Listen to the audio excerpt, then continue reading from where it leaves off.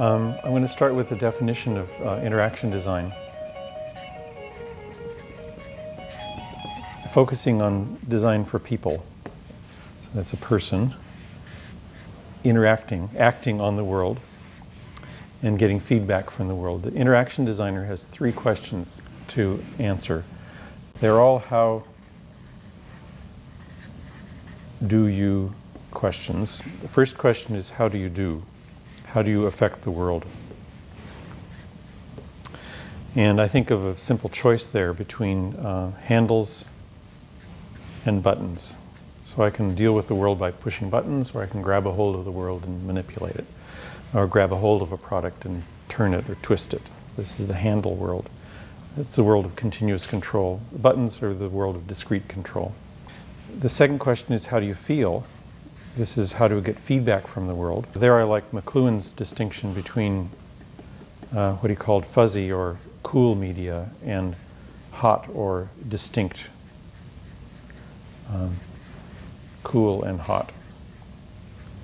Early television was a cool medium with its fuzzy images.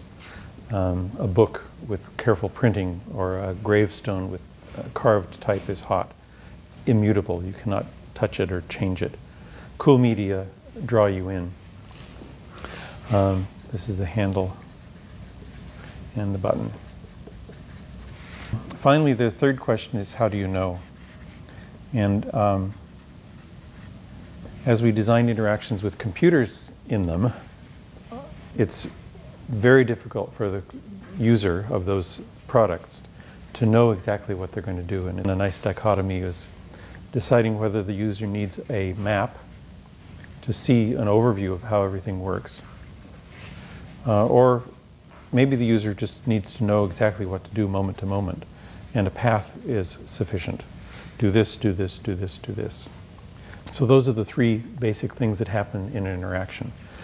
A human, a person we're designing for, does something, and we provide affordances. As designers, we design the way that the machine gives feedback. Finally, it's the question of what kind of knowledge do we expect of our users? Can we design good maps for them to hold in their heads? Can we design the emergency procedures step by step, how to do things? So that's the first definition of what it is we design as interaction designers.